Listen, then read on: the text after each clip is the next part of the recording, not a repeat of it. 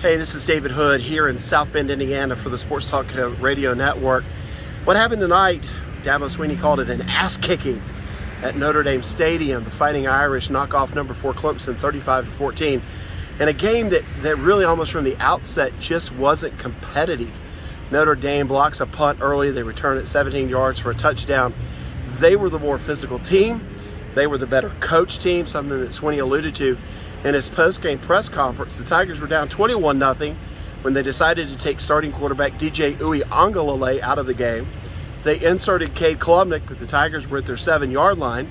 He throws an interception. Next thing you know, it's 28-0, and the Irish just keep pounding the football. Clemson added 2 touchdowns late, but it was in garbage time. There really wasn't a lot that you could take away from that.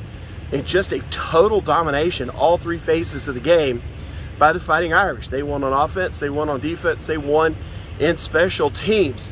As Dabo said, hey, it was an ass-kicking.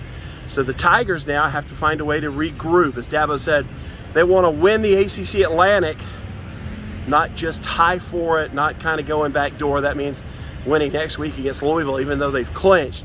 They still want to go out on the field and win a football game for the ACC Atlantic. So that's what they've got on their plate next, but it's also what happens with the quarterback situation. DJ Uiagalelei came out to talk to us in post-game. He didn't look confident. His head was down. You could tell that stuff is bothering him. Is there a quarterback controversy?